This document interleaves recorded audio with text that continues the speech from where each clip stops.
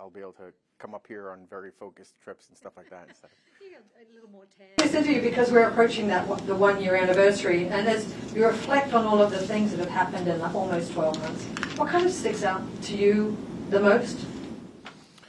Some surprises, some things unfortunately that weren't surprising. What has been surprising is the consistent overperformance of the Ukrainian armed forces and the consistent underperformance of the Russian armed forces. I had the chance to work with both the Ukrainian and Russian armed forces extensively, more so with the Russians. I spent 3 years as an attaché in Moscow. And they were billed to be a very potent military and do have some potent capabilities, but due to underlying corruption, frankly, kind of an authoritarian comprehension of the importance of human beings and the inability to kind of just function coherently, they've had a disastrous campaign thus far. And any gains that they had were in the kind of a shock phase, the first couple weeks of the war, and almost everything else since has been a reversal. The Ukrainians, on the other hand, I wasn't quite as surprised as many analysts that thought that Ukraine would buckle and fold very quickly and that this would all be over in the matter of days or weeks. That wasn't my assessment. I thought the country was too large, the military too well practiced at war, having been fighting the Russians for 8 years. But their ability to handle the Russians has been pretty amazing. And so if those were kind of a little bit of a surprise, the mismatch between the Russians and Ukrainians. I'm frankly a little bit less surprised about the fact that the U.S. has, in a lot of ways, been a reluctant ally. Very, very slow, very, very resistant to supporting the Ukrainians to be able to win a war that doesn't just serve the Ukrainian interests, but serves U.S. interests first and foremost. And that kind of victory would allow the international system that's been based on this notion that states don't attack other states to seize territory. Certainly that's kind of an ironclad rule in Europe since World War II. It would allow the system to kind of to endure. And right now it's still in a lot of ways too close to call, with the Russians being able to mobilize an industrial complex as brittle as it is. It's still enormous. There's the whole dialectic materialism. Quantity has a quality of its own, so they could just throw enough people behind the war effort to potentially overwhelm the Ukrainians in a long war. I think all the benefits are on the Ukrainian side in the next months, in the next year or so. But if this runs really long, another couple of years, then I really get very concerned about the Ukrainians getting overwhelmed by a country that's 3 times the size, has a larger military capacity, and has a lot of old antiquated equipment and storage that they could just throw at the Ukrainians. So that's unfortunately not been so surprising that we've been very, very reluctant. I wrote my doctoral dissertation on this topic of U.S. policy towards Russia and Ukraine since 1991, and one of the consistent themes was favoring Russia over other players, including Ukraine. Right now, that amounts to favoring the prospects of a normalization with Russia. That's a far-fetched notion, but there are still policymakers that think that there's a way back to some sort of normalcy, as opposed to giving Ukraine the resources it needs to preserve, frankly, decades worth of investment by the U.S. into a system that allows for democracies to thrive, allows for disputes to be resolved generally through kind of diplomatic means. And that's unfortunately disturbing, but a consistent theme. Not just this administration, but previous administrations. This administration just happens to be living up to that kind of pattern. Just as a tangent, because I want to explain it more fully, can you just give us an insight into your relationship with Ukraine at the moment? Sure. So I'm a retired government official. I don't have any formal relationships with Ukraine. I am what I do have is I have the understanding of the power of civil society as a private citizen what can be accomplished.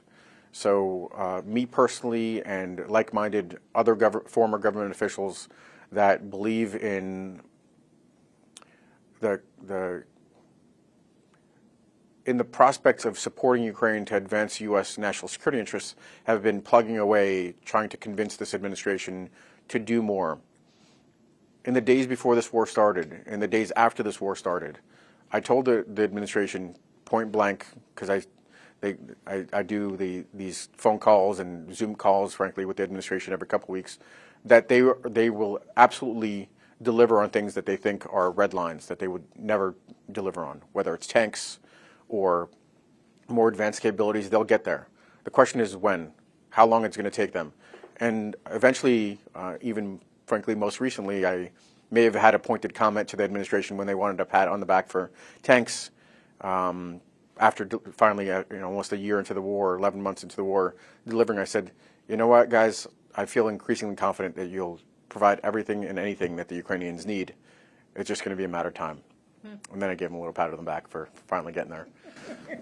Well, as you alluded, there were a lot of wrong assumptions at the beginning, February 24 last year, by many countries, including Russia. So the contours of the conflict in the initial stages, what have we learned since then? I mean, you kind of touched on it when you say, the Biden administration's red lines and they keep exceeding them. So the conflict has changed and the U.S. administration's response to it has changed. Can you draw a conclusion of where we're going? It's interesting. It's not just that the Biden administration or the kind of national security establishment has been slow to learn from its relationship with Russia. Slow to learn over the course of the previous decades before this war became very sharp, in that we continued to look the other way as Russia had one transgression after another, undemocratic, anti-democratic steps internally, and then in its neighboring countries, looking to upset the,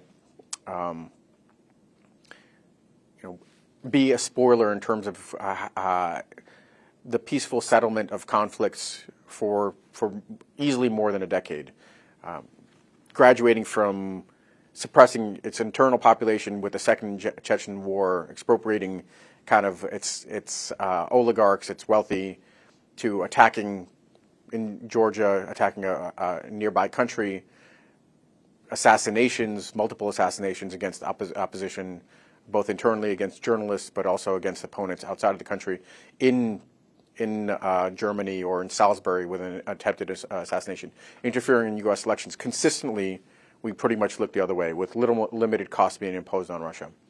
Kind of breeds impunity. But Russia has also been very, very slow to learn. What they haven't learned over the past year, which is going to ultimately lead to their downfall in terms of these war aims, is that they have a deep sense of chauvinism of Russian power versus Ukraine. That the Ukrainians are somehow lesser. They're not. They've proven that to be the case. And they still underestimate the Ukrainians. They still haven't really fundamentally adjusted their political aims to realign with their military means. Their military means every day, the capacity to wage war decreases while Ukraine's increases. There might be a tipping point at some point if the Russians keep throwing thousands and thousands of bodies, but that's years off. Russia keeps getting weaker, Ukraine keeps getting stronger. And they haven't adjusted to that. They're very slow to learn. Their tactics kind of, if anything, have become less sophisticated, where with human wave assaults, instead of trying to combine armor, infantry, air power, they're just throwing, now in the city of Bakhmut, they're just throwing bodies, waves and waves of human attacks, human wave attacks. So they've been pretty slow to learn. The U.S. and the West have been, frankly, slightly more agile. Quickly, I think after the war started, the democratic world coalesced with regards to sanctions, with regards to, frankly, a unity of support for Ukraine, but it's not fulsome. It's not full-throated support. So that part is going slowly, and we can see that play out in real time with Germany and their deep resistance days before they changed their minds and provided Leopard tanks. Just days before they said, no, we can't do this. And the same, once we got past the tank issue, the same kind of rhetoric unfolded with regards to planes. No planes. I mean, we'll end up probably eating our words there too pretty soon, especially if the situation gets very, very difficult for Ukraine. And although I'm pretty confident in Ukraine's ability to persevere and liberate territory, as an analyst, you talk in probabilities. That's the greater probability. But there is a lesser probability that somehow the Russians reform and achieve some breakthroughs. So we can't rest on the Ukrainians' laurels. We need to help continue to arm them to liberate their territory. There were several analysts who predicted that 2023 would be somewhat of a stagnant battlefield. But you mentioned the Germany sending the Leopard tanks and now the US M1 Abrams. But kind of getting back to your point that it's taken a long time to get equipment there. How long is the lead time to actually have them operational, and is it too late? So it's not going to be too late. It'll be too late for a shorter war. I wrote a piece in Foreign Affairs laying out the case for how this war could actually end more quickly and in a much less risky manner for all parties, not just Russia and Ukraine, but frankly for the West, and the risk of escalation that spills over into confrontation between Russia and NATO, a confrontation that could ultimately result in a nuclear war. There's a possibility there. It's an extremely low possibility. The fact is that the Russians understand that it's suicidal, but it can't be dismissed out of hand. And whatever you can do to diminish that possibility even further, you should do. And the most important thing you can do is, frankly, make sure that this isn't a long war. A war that doesn't permit Putin to kind of start to ratchet up the pressure a little bit, look for vulnerabilities, look for an opportunity to conduct a cyber attack to send a warning or attack NATO infrastructure. These are things that could lead to a spillover. So 2023 is now, based on how these timelines for delivery of tanks and other equipment, is likely to play out with the Russians conducting an offensive over the course of the next several months, throwing pretty much everything that they have. The Ukrainians weathering that, suffering some losses in territory where we already saw some of that unfold within the past couple of weeks, but these are minor. There are some other risks that are unfolding, like in the east, in these tiny little pockets. The Russians can gain some ground, but at what cost? At the cost of thousands of lives. And for Russia, these are not. They don't think of these losses as people, but it's still a finite resource. There's only so many human beings that you could throw into that fight. So eventually, what you'll have is the Ukrainians weathering that storm, suffering some losses, some losses in territory, and then switching to an offensive. Very similar to what we witnessed in Kharkiv and Kherson in September timeframe. What the Ukrainians did was that they weathered those onslaughts in the east. They gave up some territory, and then once the Russians had spent their available resources, they found vulnerabilities and exploited those vulnerabilities to liberate enormous swaths of territory. That's what 2023 is going to look like over the course of spring and summer. And what we can see is realistically, especially with this equipment coming in, these tanks coming in, mainly the German ones, the U.S. ones are not going to get there in time because they're coming off the factory floor. We did it in the slowest way possible. Is that you still have Ukraine accumulating sufficient fighting force to penetrate through Russia's defenses and start to liberate territories. So that's what it's not going to be a static war. It's going to continue to be a mobile war with Ukraine liberating some territory and potentially threatening, frankly, Russia's position in Ukraine. Well, I was wondering, how far are you willing to look? Do you think Ukraine can take back Crimea? So that's exactly what my latest article is about. It would be very, very hard. I could see a path to get to it. What Ukraine would have to frankly do is assemble sufficient capability, this armor, some sort of air power. It could be suicide drones, it could be manned aircraft, it could be other kinds of drones that carry many different weapons, and like a spear penetrate through Russia's defensive lines, and then in a way that allows the Ukrainians to threaten Russia's land bridge from Russia proper to Crimea. At the same time, continue to attack and destroy the Kerch Bridge. Those would be essential elements to the plan. I could see that unfolding through late summer. What I find hard to believe at this point in time is that the Ukrainians will be in a position to kind of hold the battlefield in general, get to a position where they could threaten Crimea.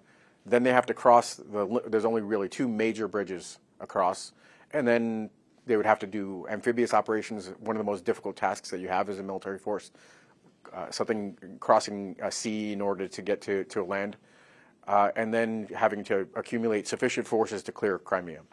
That's a difficult task. It's possible, but it's very, very difficult.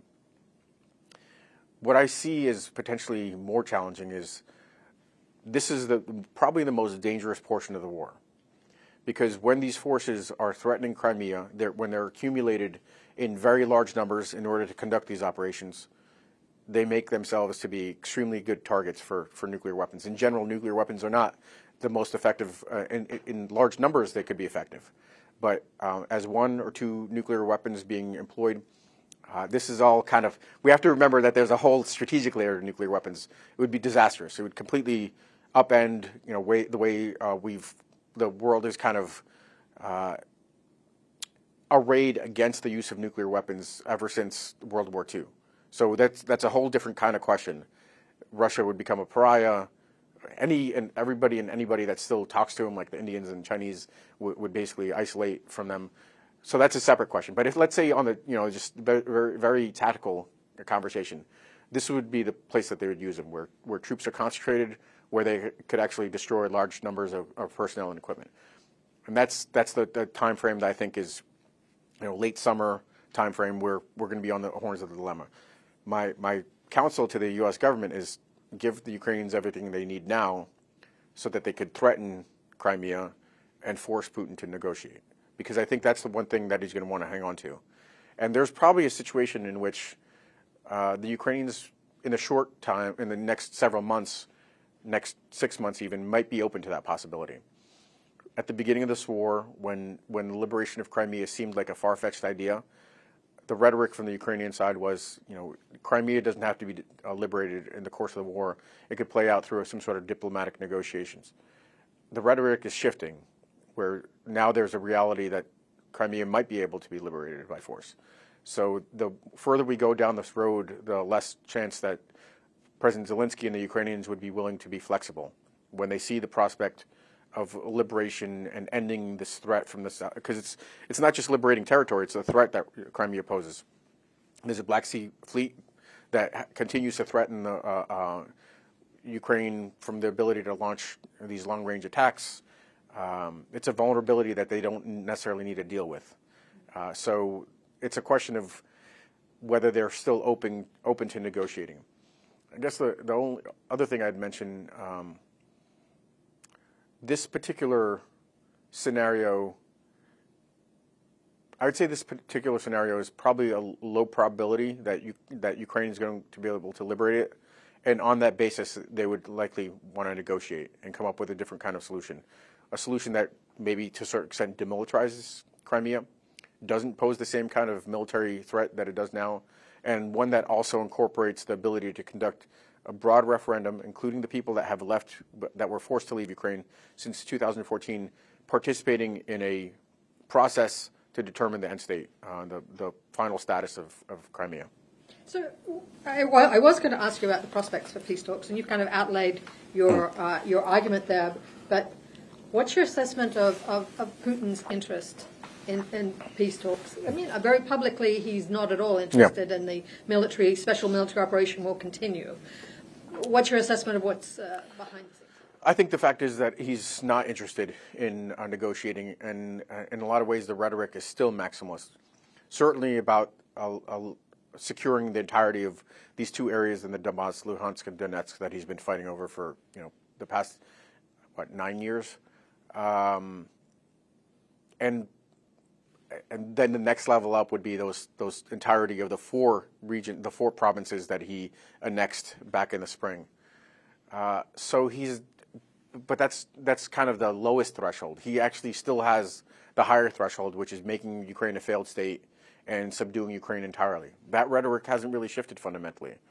It's like he's hedging. He's saying, well, we're going to take these 4 areas, but I still haven't given up on my plans to take over Ukraine in entirety. So that we're still very, very far away from negotiations. What gets us closer to negotiations is not just kind of empty words, but it's Ukraine's successes on the battlefield. If Ukraine is successful on the battlefield, destroys Russia's military capability, destroys Russia's ability to continue to wage war, that's how we get to negotiations. So the sooner that Ukraine can get there, the more likely Putin is going to negotiate in the short term. And the one place that he's going to want to negotiate for is Crimea, keeping a hold of Crimea. It wouldn't be the same way he's had it for the past 14 years, for the past 9 years, where since 2014, where there's a functional bridge that continues to service Ukraine, and now over the past year a land bridge, most of the last year a land bridge. I think the fact is that the Ukrainians would not allow a functional bridge to operate. And the Ukrainians and the Russians would have to return to what they had before 2019, before this bridge was completed, which is a ferry system. Ferries and barges that bring supplies over to Crimea. And the Russians would have to just accept that those parameters. But it would allow Putin to potentially keep his crown jewel, which is Crimea, or at least give the possibility of this kind of negotiation. The longer this war goes, the smaller the possibility of negotiations, I think, until there's a completely lopsided victory. And again, does Putin accept that lopsided victory and the complete liberation? If I had to make a good guess, I would say yes, because the alternative is nuclear war, and he's not willing to risk his regime over any of this territory. But it's the most dangerous portion. It would be the most perilous phase of the war.